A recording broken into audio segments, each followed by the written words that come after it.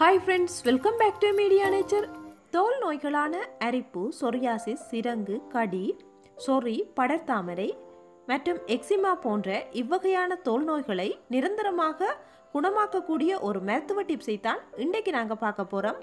நம்மில் சில பேருக்கு வருடக்கணக்கில் இந்த வகையான நோய் தாக்கத்தினால் பாதிக்கப்பட்டு கவலையினால் இருப்பவர்களுக்கு நாம் ஒன்று பார்க்க போகும் இந்த டிப்ஸ் 100% இயற்கையானதும் விரைவில் நிரந்தரமான தீர்வை தரக்கூடியது.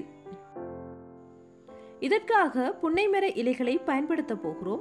இந்த புன்னை மரத்தை பார்த்தீங்கன்னா ஆத்தங்கரை பகுதிகளில் அதிகமாக காணப்படும். புன்னை மரத்திலிருந்து எடுக்கப்படும் இந்த எண்ணெயானது அநேகமான மருத்துவ குணம் நிறைந்தது. புன்னை மரத்தில் உள்ள காய்கள், தண்டுகள் மற்றும் இலைகள், வேர்கள் என்று அனைத்து பகுதிகளும் மருத்துவ குணம் நிறைந்தது. புன்னை மரத்தில் கேலோபிலிக் அமிலம் இருக்கிறது.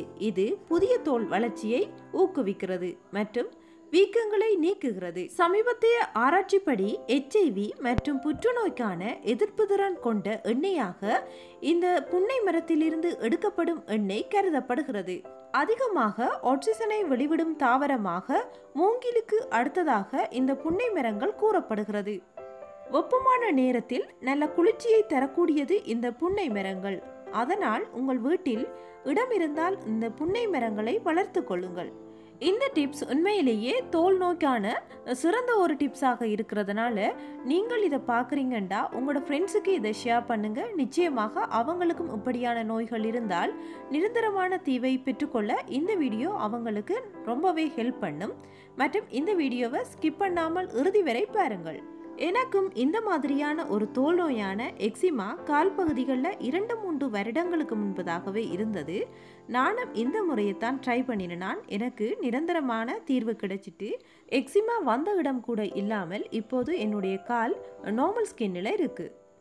இந்த வகையான நோய்கள் ஏற்படுவதற்கு காரணம் பூஞ்சை தொற்றுக்கள், பாதங்கள் சுகாதாரம் இல்லாமல் காணப்படுவது மற்றும் அதிகப்படியான டஸ்ட் எங்களுடைய பாதங்களில் சேர்ந்து அதுவும் இப்படியான தோல் நோய்கள் ஏற்பட காரணமாக அமைந்து விடுகிறது.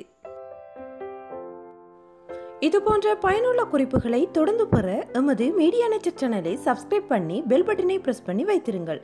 அப்போதுதான் நாங்கள் போடும் புதிய வீடியோக்கள் உங்களுக்கு உடனுக்குடன் வந்து சேரும். புன்னை மர இலைகள் 10-15 எடுத்துக்கொள்ளுங்க. இதை தண்ணீரில் அலசி நன்றாக சுத்தம் செய்து கொள்ளுங்க. இதில் வெள்ளையா பூச்சிகள் இருக்கும். அதெல்லாம் கிளீன் பண்ணிட்டு இதில் ஒரு கப்பளவு தண்ணீர் விட்டுட்டு அடுப்பில் வச்சு நன்றாக கொதிக்க விடுங்க. உடல்ல எந்த இடத்துல இதே மாதிரி அரிப்பு, கடி போன்றவை இருந்தாலும் இந்த முறையை நீங்கள் யூஸ் பண்ணி கொள்ளலாம். 10 நிமிடங்கள் நன்றாக இந்த இலைகளை கொதிக்க விடுங்கள். தண்ணீர் நிறம் மாறுவது குறைவாகத்தான் இருக்கும்.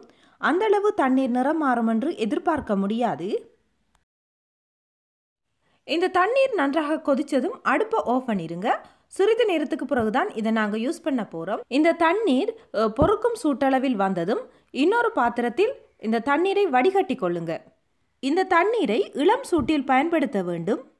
உடல்ல எந்த இடத்துல இந்த மாதிரி கடி, சொரியாசிஸ், எக்ஸிமா, படர்தாமரை போன்ற தோல் நோய்கள் இருந்தாலும் ஒரு துணியொன்றை யூஸ் பண்ணி அந்த இடத்தை நன்றாக தண்ணீர் இளம் சூட்டில் இருக்கும் போதே சுத்தம் செய்து கொள்ளுங்க. உடல் முழுவதும் இருந்தால் இதே மாதிரி இலைகளை அதிகமாக எடுத்து இந்த இலைகளை அவித்து அந்த தண்ணீரை நீங்கள் குளித்து வந்தால் மிக விரைவில் தோலில் உள்ள இந்த மாதிரியான அரிப்பு நோய்கள் எல்லாமே நீங்கி ஸ்கின் நல்ல ஆரோக்கியமாக இருக்கும். அதிகமாக இந்த ஸ்கின் சம்பந்தமான பாதிப்புகள் கால் பகுதி மற்றும் மடிப்பு பகுதிகள், கழுத்தின் பின்புற பகுதிகளில் தான் அதிகமாக ஏற்படுது. நான் உதாரணமாக இந்த கைகளில் செய்து காட்டுறேன். நீங்கள் எந்த இடத்துல உங்களுக்கு ஸ்கின் பாதிப்பு இருக்கிறதோ அந்த இடத்தில் இந்த முறையை அப்ளை செய்யலாம். தோல் பாதிப்புள்ள இடங்களை நன்றாக சுத்தம் செய்த பிறகு நாங்கள் அடுத்ததாக பயன்படுத்த போவது இலுப்பை எண்ணெய். இலுப்பை விதைகளில் இருந்து எடுக்கப்படும் இந்த எண்ணெயை தான் இதற்காக நாங்கள் யூஸ் பண்ண போகிறோம். இந்த எண்ணெயை நீங்கள் நாட்டு மருந்து கடைகளில் வேண்டிக் கொள்ளலாம். அதிகமான விலை இல்லை, 50 ரூபாய் அப்படித்தான் இதில் விலை இருக்கும். ஒரு ஸ்பூனில் இலுப்பெண்ணெய் சிறிதளவை எடுத்துக்கொள்ளுங்க. இலுப்பெண்ணையும் தோலில் ஏற்படக்கூடிய இந்த மாதிரியான அரிப்பு நோய்களை குணமாக்குகிறது. முதலில் புன்னை இலை தண்ணீரால் பாதிக்கப்பட்ட இடங்களை சுத்தம் செய்த பிறகுதான் இந்த இலுப்பு எண்ணெய்களை யூஸ் பண்ண வேண்டும். எந்த இடத்துல இந்த மாதிரியான அரிப்பு நோய் இருக்கிறதோ அந்த இடத்தில் இந்த இலுப்பு எண்ணெயை அப்ளை செய்துட்டு அப்படியே விட்டுருங்க.